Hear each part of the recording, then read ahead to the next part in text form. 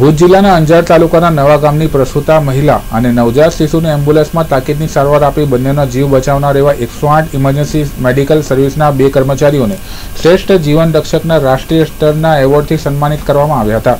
અંજારના દુધઈ લોકેશનથી એમ્બ્યુલન્સમાં ફરજ બજાવતા ઇમરજન્સી મેડિકલ ટેકનિશિયન મયુર બારડ અને એમ્બ્યુલન્સ પાયલોટ વિપુલસિંહ વાઘેલાને નવા ગામની નૈનાબેન નાયક નામની પ્રસૂતાને તેના નવજાત બાળકને તાકીદની ટ્રીટમેન્ટ આપી હોસ્પિટલ સુધી પહોંચાડી તેમને નવજીવન આપ્યું હતું। આ કાર્ય બદલ 108ના બંને કર્મચારીઓને શ્રેષ્ઠ જીવન રક્ષક રાષ્ટ્રીય એવોર્ડ આપી સન્માનિત કરવામાં આવ્યા હતા। મારું નામ બારડ મયુર છે।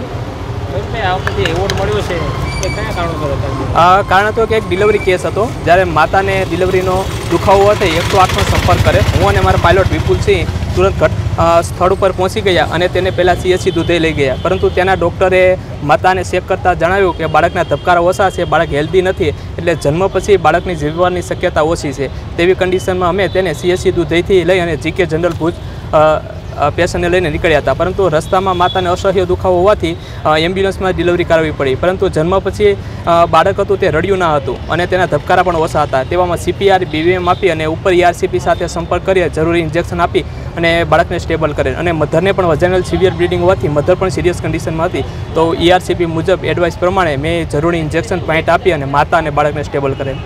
ક્યારે પણ આવા કેસો હોય ત્યારે લોકોને શું અપીલ કરશો?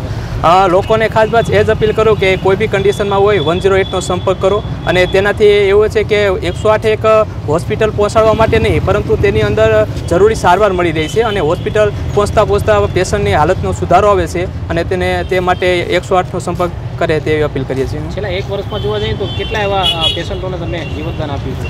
અસંખ્ય પેશન્ટ એવા જીવતદાન આપ્યું છે, કારણ કે રોજ એવા સિરિયસ કેસ 108માં આવતા જ હોય છે અને તે માટે અસંખ્ય કેસને અમે એવા ફોલો કરીએ છીએ। કચ્છમાં કેટલી 108ની? 24 કચ્છમાં ટોટલ 29 108 એમ્બ્યુલન્સ